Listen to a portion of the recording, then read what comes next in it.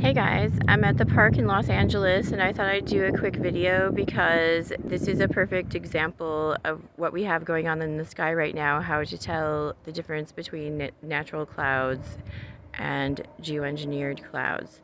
So initially when I got here this morning, we had thick cloud cover, beautiful fluffy natural clouds, and now, so you can still see those, but as you can see over here, they are starting their little trails where they're coming through trying to break it up.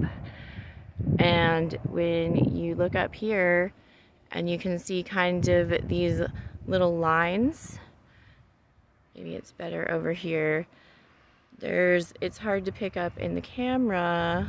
I try to zoom in. We got these little lines in the sky. If you can see that, that is indicative of the HAARP ionosphere, the electrical grid that is going over our skies. So when you see the fluffy natural clouds, the weather's typically cooler, the air fresher, and then they come in with their polluting planes and try to control the weather. Wah, wah. But anyway, we had a beautiful morning here with great clouds, so let's focus on that. But just some quick tips about geoengineering and clouds. Have a good day.